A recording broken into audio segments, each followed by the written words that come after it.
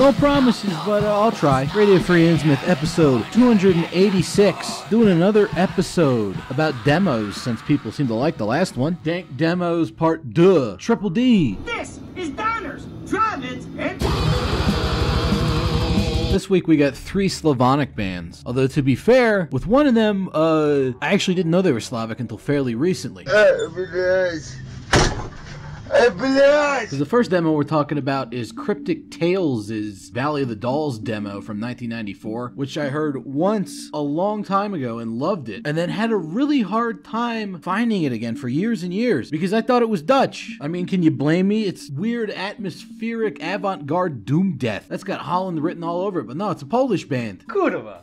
Kurwa? Kurwa. Wish I had known that at the time, because I swear to God, at least once a year for the past friggin' 7 or 8 years, I would type different combinations of the words doom metal and death metal into the advanced search on metal archives under the Netherlands, trying to friggin' find it, getting steadily more and more frustrated. I mean, do you have any idea how many doom death bands there are from the Netherlands? 나랑 룸 서비스를 영어로 시켜먹기였는데 105! There's 105 of them. And I would go through and listen to each and every one whose name I didn't recognize, and it was never the band I was looking for. It pisses me off! And I eventually gave up on it as a lost cause until earlier this year, someone, you know who you are, posted a recording of that demo. I recognized the album cover. Turns out the band was Polish the entire time and I'm an idiot.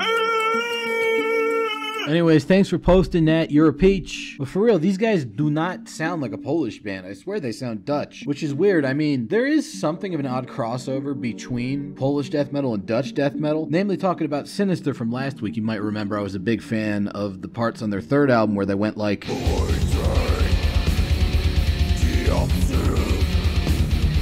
Like, there's roots for an entirely new style of death metal within that sound. And unfortunately, I don't know how many bands picked up what Sinister were putting down there. That said, over in Poland, one band that did follow up on that style roughly a year later was the highly underrated band Damnation with their album Rebel Souls that had plenty of riffs sounded like...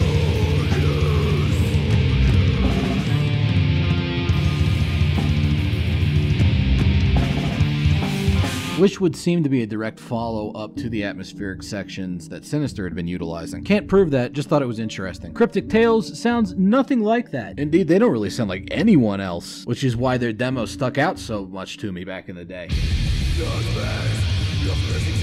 I mean, you got standard sounding death metal riffs like this one, good fast brutal death metal, but then a lot of those riffs end up transitioning into some really weird shit like this bit right here where it almost takes on a stoner rock cast. So then you're thinking, okay, maybe these guys were more of a death and roll band like Disgracer and Tombs, but then they start hitting you with some really weird atmospheric shit and it becomes clear how unique this band is. Sort of a calmer, more meditative approach to death metal. Actually, that's a big part of why I thought they were Dutch, because they reminded me quite a bit of Perpetual Demise, at least until they brought out the album's signature element. That being the very noticeable presence of flute as a main instrument for the band.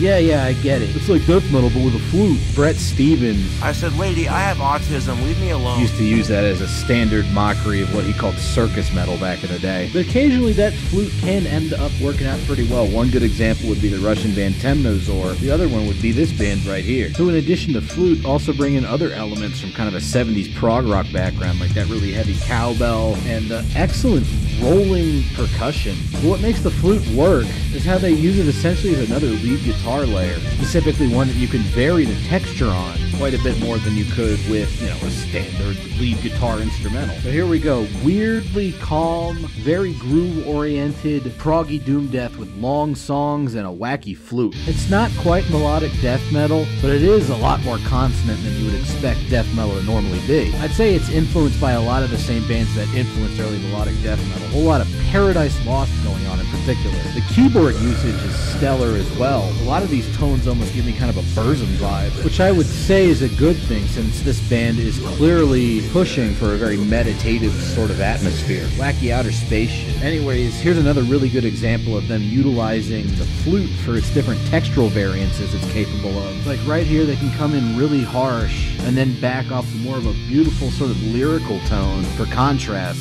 and kind of thread it around what the lead guitars are doing before they bring back in those very cosmic sounding keyboards. You know, it's not really a typical sort of death metal atmosphere, but it is a very ear-catching one. Would highly recommend this EP. Especially a big fan of the big tom rolls the drummer is doing. A much younger Jubb might have called them jazzy. An older Jubb has actually attempted to get into jazz before, realized, one, jazzy death metal, not really that jazzy. Two, jazz kind of blows, even most of the jazz fusion stuff. I'm a fool to do your dirty work.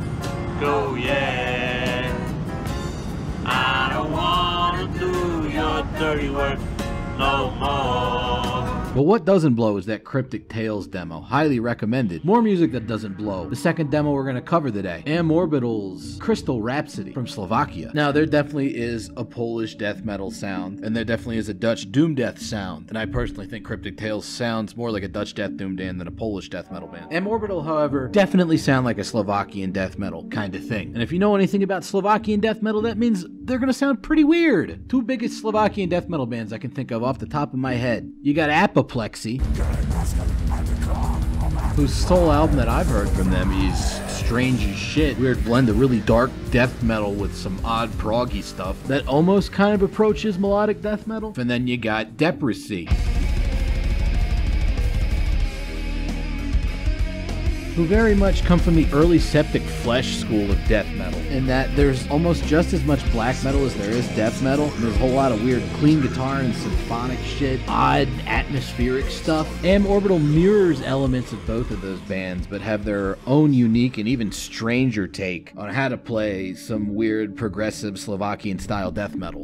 The title track of the demo, Crystal Rhapsody, is all instrumental, but it sounds a whole lot like 13 Frightened Souls era Deceased, to the point where I keep expecting King Fally to come in with a yeah, like he usually does. But like I said, it's an instrumental, so that's not going to happen. Instead, we get a whole lot of very epic heavy metal sounding riffs worked into more of a death metal song structure. Somewhat like the Chasm in that respect too. Has a real heavy epic feeling to it, with some very majestic sounding riffs, somewhat redolent of the heavier aspects of US power metal. They also utilize a whole lot of keyboards, which is where the Depressy comparison kind of comes in. But that's just the instrumental title track. When the vocals start showing up, that's when things get a little bit more bonkers. Because the death metal aspect of this release is death metal, death metal. It's not doom death, it's not melodic death metal, it's straight up death metal, albeit kind of screwed around with, particularly with the implementation of sonic layering.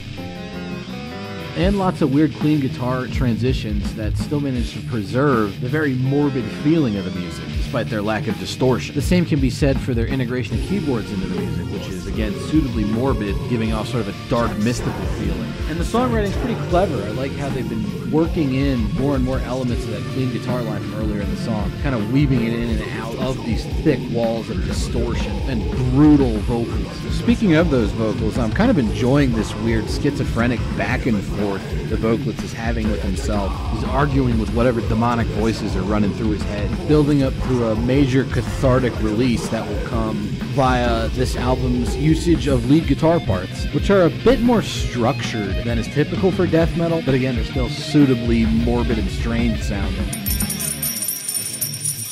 Hey, I think I see some change on the floor. Alright, maybe it's not that kind of breakdown, but it's still pretty darn heavy. And it's cool hearing them work in all of those odd avant-garde death metal elements into it. I mean, you see that demo cover, blue and purple fantasy castle, you're thinking, it's probably going to be some kind of melodic death metal thing, but Amorbital or Amorbital or however you say it, they keep things pretty darn heavy. I mean, they do have some melodic elements. Like right here, yeah, that's a pretty melodic death metal kind of riff with that lead guitar and the almost kind of Man-O-War-ish backing rhythm heavy metal riff going on underneath it. But they can just as easily jump from that into something a whole lot heavier, often approaching the more brutal end of death thrash, such as this bit right here, which honestly sounds Floridian as fuck. Total Malevolent Creation sort of riff right here. And I really like the vocals over it, including that weird filter he's using. But even then, they gotta take that sort of thing and turn it inside out and all strange. By changing up the groove to more of a stop-start one, like something you might hear on a Gutted album, and then adding that extra layer of lead guitar, and using it as a linking riff into some more heroic sort of mellow dance stuff. Like this riff right here sounds like something you might hear on a fucking Argoslen album. Now, I know how much you guys love that band, so you should be into this too! This demo even came out the same year as Arsenal of Glory. And now for something completely different. Another big change-up featuring some rather prominent melodic bass guitar fills as we head back into more standard brutal death metal kind of shit. That's the sort of wacky blend of styles you can expect from Amorbital. Would highly recommend this demo, which is why I've been talking about it. Alright, third demo. Guess what? This one's not death metal. 너는 산이야 바다야? Oh no, I didn't mislead you. Remember, the first part of the series was called Dank Death Metal Demos, Triple D. This one did not have the word death metal in it. It was called Dank Demos Part Deux, because I still wanted it to be Triple D so I could utilize the This is Diners, Drive-Ins, and bit that I'm so entertained by, possibly because I'm retarded. No, this is a black metal band from Croatia. If you're one of those people that has a hard time telling the difference between death metal and black metal, I just made your life easier, because all that stuff we just listened to, that was death metal. Now we're going to be listening to black metal. Then this band, Castrum, as mentioned earlier from Croatia, they might initially turn some listeners off because the vocals have a little bit of a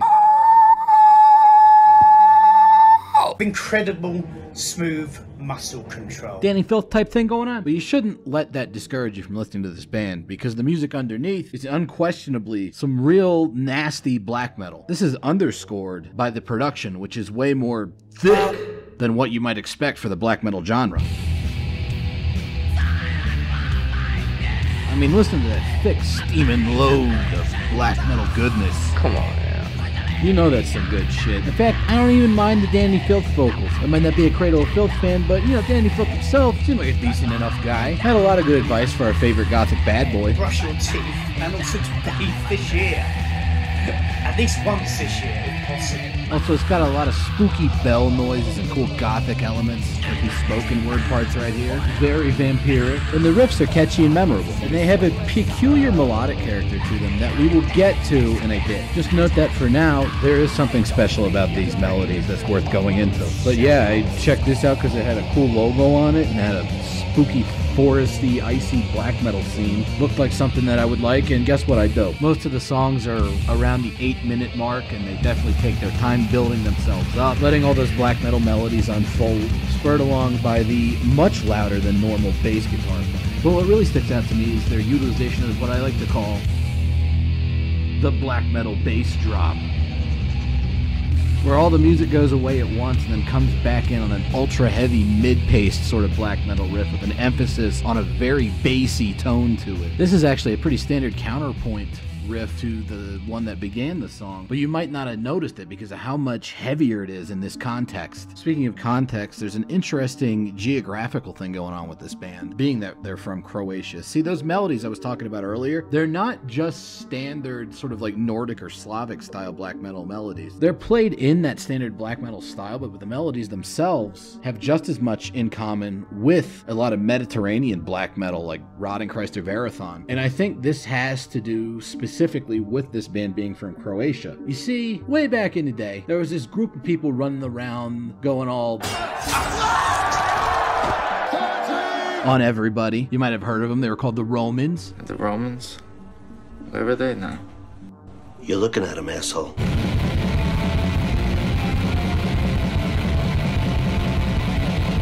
Anyways, they were over in this part of the world they called Illyria, the southern part of which was called Dalmatia, and a lot of modern-day Croatia is located there. In fact, even after that whole Roman thing kind of came and went, Italy and Croatia have been slightly tied throughout history. There's a lot of Italians that live in Croatia, there's a lot of Croatians living in Italy, and out of pretty much all the Balkans, unless you count Greece, Croatia is probably the most culturally Mediterranean one. I mean, they're even still Catholic. And I'm thinking part of the reason that there's so much Mediterranean black metal influence within Castrum's otherwise very traditional Slavic black metal stuff might have something to do with that. I don't know. I mean, listen to how heavy that bass guitar is. That's definitely more Mediterranean, almost Necromantia-ish. And part of what makes this band so interesting is how these Mediterranean black metal elements manage to coexist with the Nordic ones, like this droning bar chord riff. They also bring in a whole lot of keyboards and more folky elements. which could be attributed to their Slavic heritage. I mean, a lot of this sounds quite a bit like early Nocturnal Mortem. And like Nocturnal Mortem, they're big on very long songs with a whole lot of sections and different sorts of compositional dynamics, a lot of light and shade, different moods. You got this almost dungeon synthy piano part followed up by this ultra heavy, ultra dark melodic black metal riff